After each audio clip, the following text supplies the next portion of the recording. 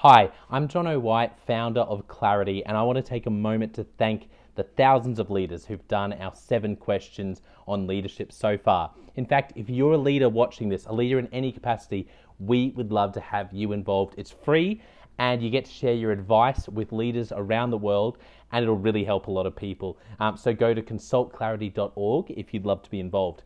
But right now, we have taken the best of the best, those who answered the 7 questions, and we went, wow, we just think leaders around the world would really benefit from hearing even more from you. And we've asked them to put something on camera with their advice around leadership. So I really believe this is going to help you. Enjoy.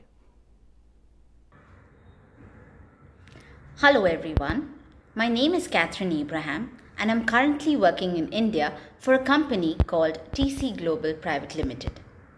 The question that has come to me is, how do you deal with difficult school leaders who have belief systems that are different from yours?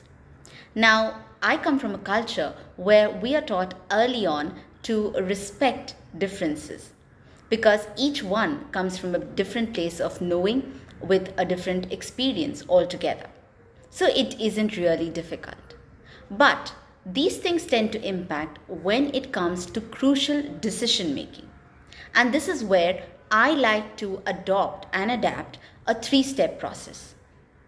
Whenever there's a decision to be taken, the first thing I would look at is who are the stakeholders to the situation? Number 2, what is this decision all about? Is it something that is going to impact people at a very minimal level, or is it going to actually create a greater impact to a larger set of people? And the third thing I'd like to do is to sit down with the person himself or herself and objectively assess what are the differences in opinion and the differences in our belief system. The problem that we generally tend to have is that of a communication barrier that we set. Each of us likes to believe that we're all correct, but that might not always be so. So when I look at point number 3, that is to objectively assess this entire problem and come to a shared decision, it just allows the other person to become more accepting of me. It allows me to become more accepting of them at the same time. So when we are looking at different systems, different patterns, different beliefs, I think it's very important that we look at the big picture. And the big picture is, who are those people, those little tiny people that we are going to impact through our decision making?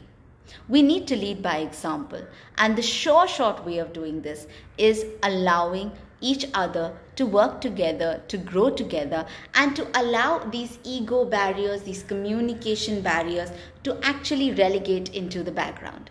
Now, the minute we start doing this, what would essentially happen is that we are going to give each other much needed space.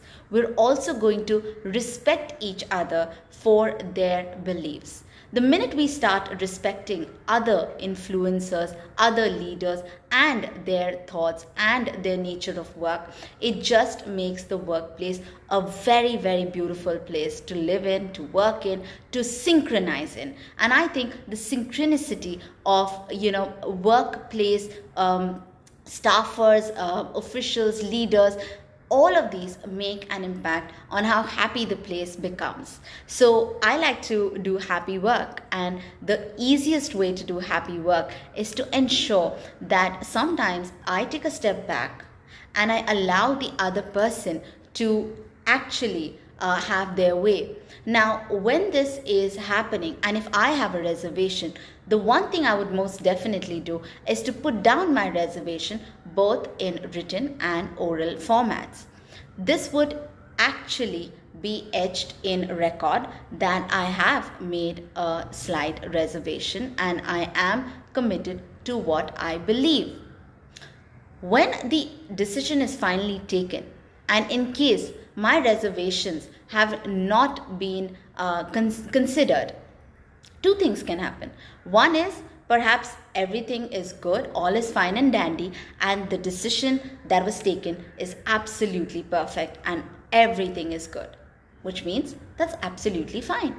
But in the event that something goes amiss, I know for a fact that the next time they take a decision, they're going to keep my reservations also in mind. They are going to give me a very patient listening ear, and they're going to take my reservations rather seriously, because the impact that I'm talking about is given through a very, very logical statement. Don't ever deliver your final statement, which is your reservation, without actually giving a reason, because this renders communication incomplete and you just come out as an egoist, which you do not want to. So I hope this tiny little tip has helped you, and I thank this organization Clarity for giving me an opportunity. Thank you so much.